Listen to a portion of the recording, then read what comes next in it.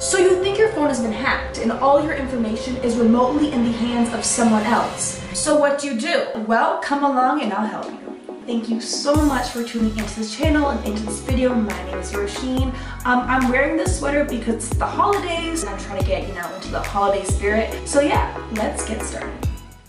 Did you know that 60% of people have the same exact passwords for all of their accounts? Don't do this. If you feel like your phone has been hacked, change the passwords to every single one of your accounts and make sure not one password is the same as another one. Sometimes when hackers get onto your phone, they use something called keyloggers. Basically, keyloggers, they're able to track the keys you press on your phone, and they're able to take that and, figure out what your password is because you're typing your password into your phone. So make sure you're using a very long password with lots of numbers, lots of, exclamation marks, question marks. Make sure your password is secure.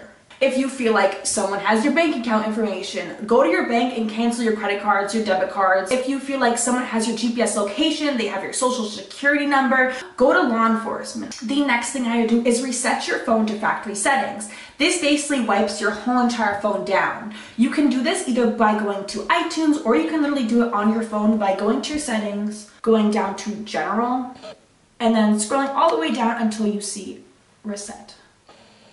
So I didn't have an Android on me, so I couldn't do this part on camera, but to reset your Android, go to your settings, then go to System, go to Advanced, go to Reset Options, and then tap Erase All Data.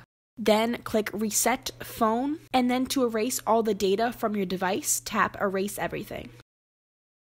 And the last thing I would do is make sure you like and comment on this video and you subscribe. If you enjoyed this video, I recently made another video on how to know that your phone has been hacked. So if you want to see that video, click on the card up above. So yeah, this was a lot of fun once again. If you want to see other content or you have any questions or other comments in general, please leave them down below. I'll be back once again soon with another cybersecurity video, so make sure you tune in. Thank you so much for watching and I will see you later.